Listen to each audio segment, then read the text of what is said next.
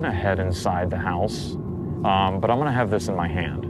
I just want to walk in right away and see if there's any reaction to any religious provocation or this. Yeah. And I just want to be transparent. This is our other two members that we are having assist us with this particular investigation. This is Lauren. She's been doing camera for us for a while now. And Rado is our local audio guy here in Las Vegas. And I just want to tell you guys, walking into this house, you are aware that this is potentially a demonic case. And are you willing to accept that by entering the property? Yes. Okay. Yes. Okay. Let's go.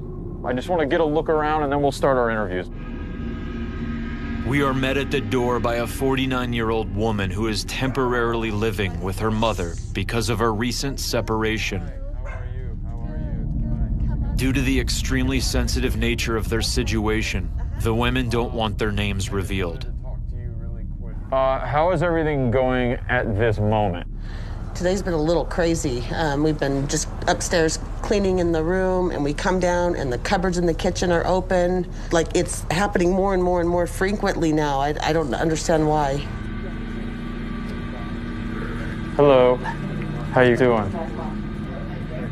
We are barely able to introduce ourselves to the woman's mother before both women begin having reactions. What's wrong? I'm just a little creeped out. You're creeped out. Yeah. Huh? The mother is behaving strangely, and it provokes an aggressive reaction in me. What are you doing right now? Who are you? Who are you? Then something really disturbing happens. It's up there. In your room?